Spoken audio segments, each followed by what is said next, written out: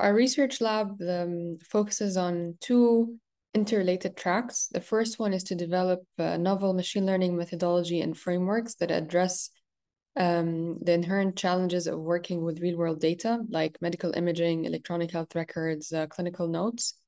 And then the second track focuses on identifying clinically meaningful problems that clinicians actually care about and think that AI could be beneficial for.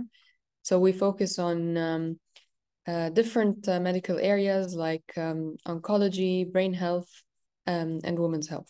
So I believe that we're at a time where upskilling in AI for healthcare professionals is crucial and unavoidable because many of those AI technologies are bound to be used in the clinic sooner than we think. So I think executive level education and training is really important and has to be customized as well to the objectives of the learner in terms of how they plan to use and adopt AI in the clinic.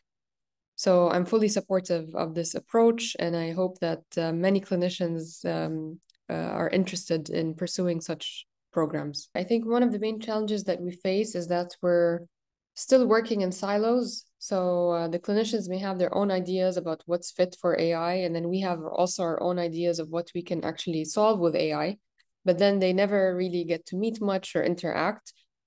Which is why we always seek to collaborate with the expert clinicians in order to make sure that the work that we do is actually clinically meaningful. I know some medical schools are already doing that, but I think it's time for medical schools to also revisit their education system and their curricula and look into ways on how AI-related knowledge can be incorporated and democratized, because again, eventually the clinician is the end user.